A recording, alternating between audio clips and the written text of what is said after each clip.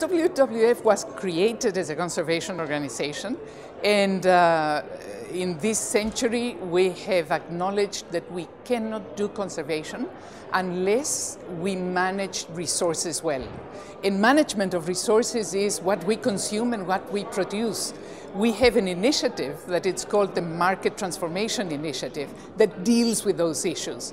Otherwise, conservation is just useless. Not only useless, but won't succeed. If we want to deal with conservation of ecosystems, of water resources, of energy resources or whatever, we have to address the production and consumption processes.